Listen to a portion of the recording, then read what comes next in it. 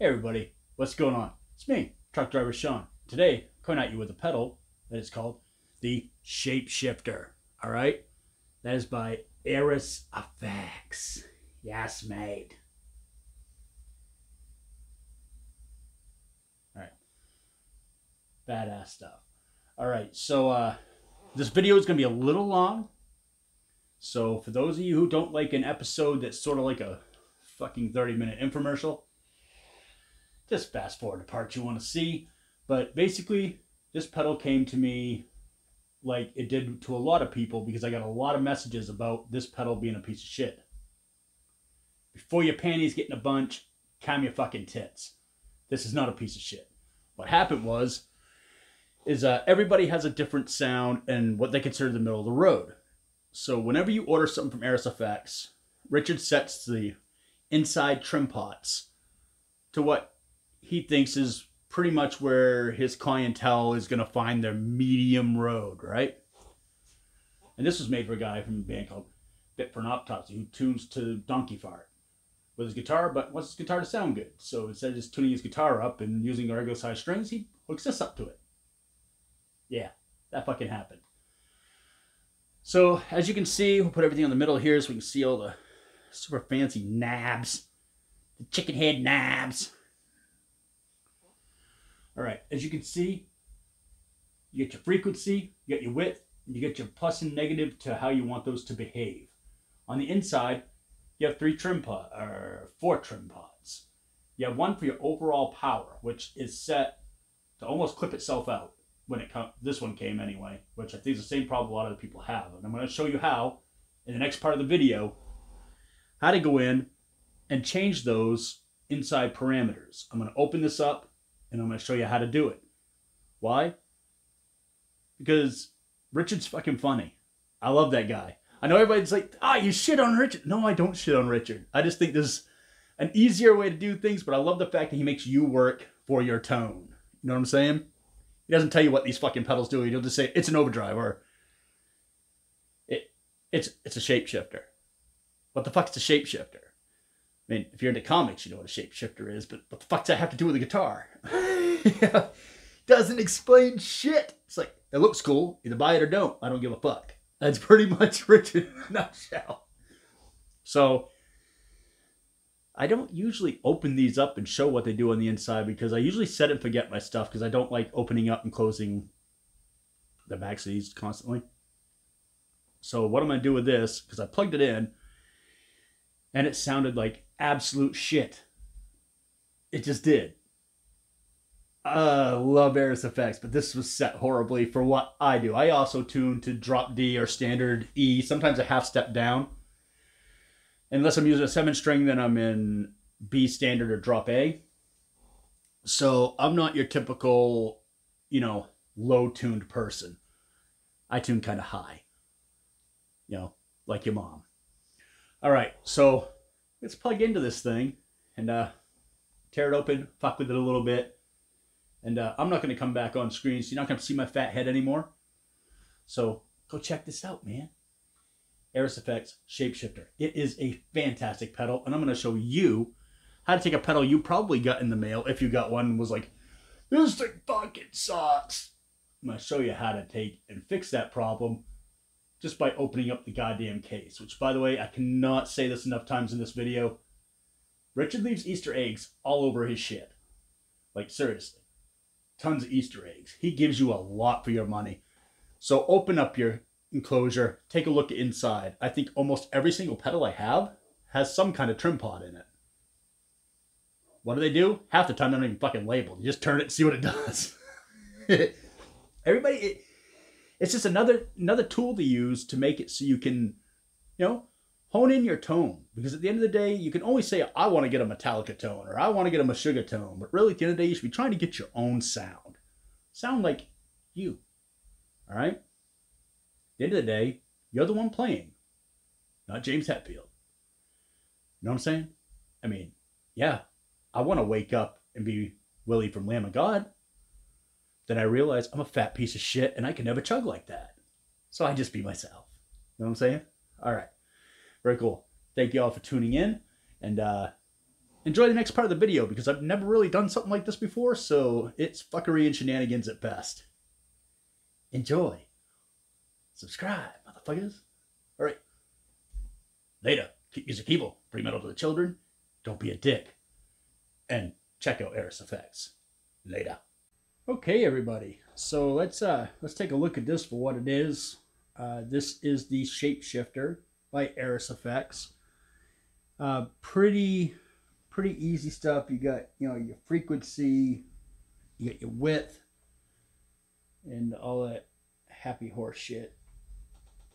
You get your plus minus on how intense of that it's going to be, right? So this pedal, I'm only showing this because I get a lot of comments from people. So if you're somebody who actually understands Airis effects pedals, whatever you take to calm your tits before I get started on this, please take it. Because trust me, I'm going somewhere good with this. I'm not shitting on Airis effects. I love Airis effects. I have a ton of Airis effects. Even though sometimes I'm a little tough on Richard, but you know what? It's people being tough on him that makes it so he keeps shooting to have better stuff, you know? Nothing but respect for the man. So this pedal right here, I've had 5 people reach out to me and go, this is the shittiest pedal I've ever spent money on. I was like, man, I haven't even had a chance to try it yet. So here I am today, and I plug it in. This is what I get.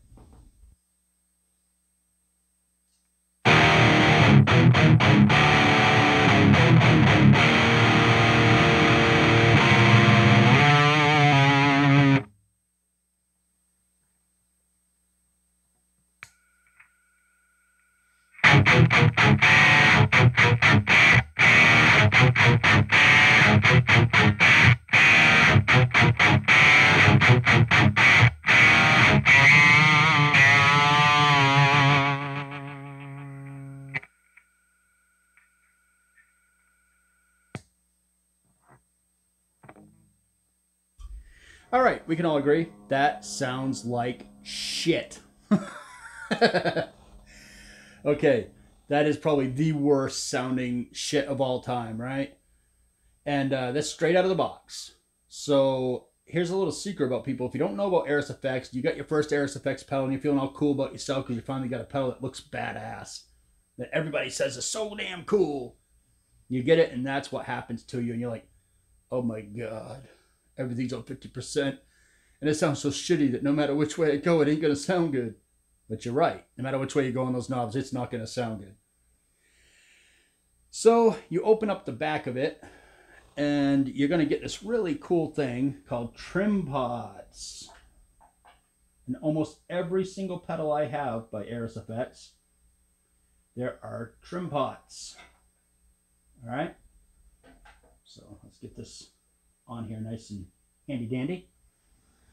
Get you a good look on the inside of my Airis effects